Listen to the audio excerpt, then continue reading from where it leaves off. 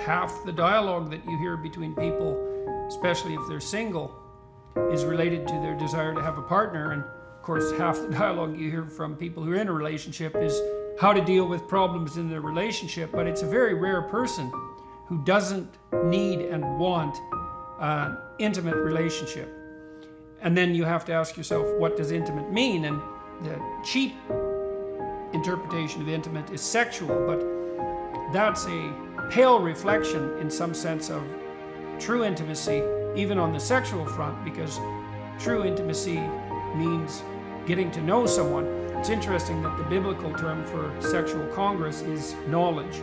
And I think that's because the intimacy that brings about the highest level of sexual fulfillment, all things considered, has to be nested within a much more profound and properly integrated and oriented intimacy. And I think that most fundamentally that's to be found in the state of marriage. People often think about marriage as the death of sex, let's say, but permanent singlehood is also, by the way, the death of sex. And one of the things that we've seen as the sexual revolution has continued apace is that young people are, in some sense, more disturbed in their sexual orientation rather than less, turning to pornography and masturbation, and forswearing intimate relationships entirely, or forswearing sexual interaction of all sorts, even self-administered entirely, and that doesn't seem to be a plus. So you enter into marriage as an act of faith. You fall in love with someone, which is a grace, a gift of God in some real sense. You see what it would be like to care for someone. You see what it would be like to have someone care for you and value you. You get a glimpse of that in love.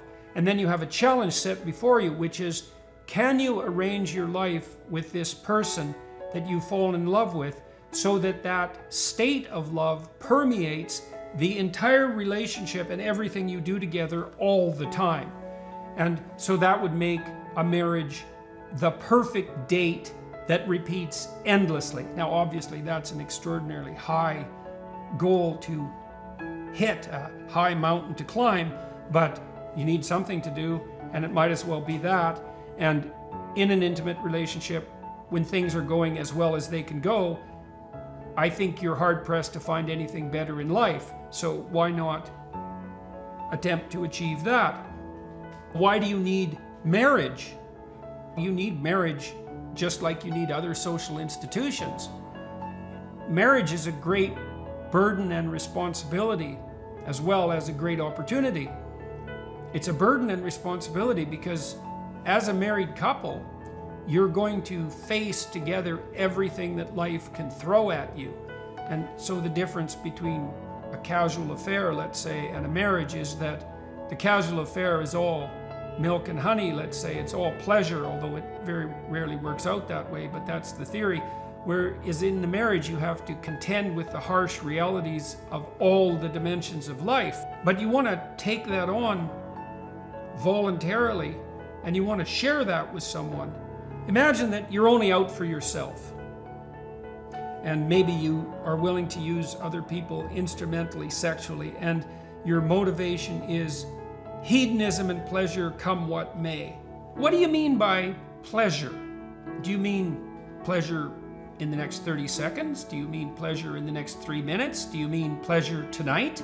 When we're talking about hedonism, we have to specify exactly what we mean. Are you doing what makes you happy in an impulsive way? Or are you doing what's best for you in the multiplicity of your iterations across the broadest span of decades? And then we would say, if you're acting properly in relationship to you and all of your future selves, then you're sacrificing the idiot impulsive hedonism of the present to a medium to long-term strategy that's preferable in all regards. And I would say that's part of developing an adult vision. And then you might say, well, I want to be free to pursue my hedonic demands, desires, whenever I want to, under what conditions, whatever conditions prevail. And I would first say, do you really think that's possible? How is that going to work? Second, aren't you just going to use other people? for your own pleasure? Third, aren't you just going to use yourself for your own short-term and counterproductive pleasure? Fourth, how is that different from being a 2-year-old? There's nothing in that that's a mature vision. You could imagine, and this is a technical argument, that the nature of moral behavior is constrained by the fact of your repetition across the hours and days and weeks and months and years of your life. You have to act in relationship to yourself like you're a totality stretched across time. And so that means that, and this is why conscience bothers you if you betray yourself, is because your conscience is an indicator of behavior in relationship to the medium and the long run. Now, that means you have to treat yourself like you're a community that extends across time. And one way of learning how to do that, that's very profound, is to shackle yourself to another person, say within the confines of a marriage, because then you know that you're going to be with that person for the minutes and hours and days and weeks and years of your life. And so you have to treat them in a manner that's reciprocal and productive, that grows positively over decades. And then you can imagine if you treated yourself properly and your partner properly, and you really learned how to do that. It's a deep problem, and you have to be challenged to do it constantly. If you did that properly, there'd be nothing better that could possibly happen to you.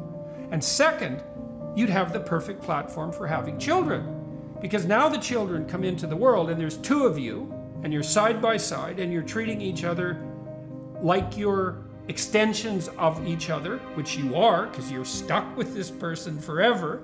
And then the child has the amalgam, the joint amalgam of 2 personalities that have had to bargain and negotiate to produce a unity. And the child's introduced into the fact of that unity, which is the higher order structure that governs the marriage. The child enters a world where a negotiated solution between 2 mature partners has been established, and his or her behavior can be calibrated in relationship to that joint union. And that union is wiser than either of the 2 individuals would have been on their own.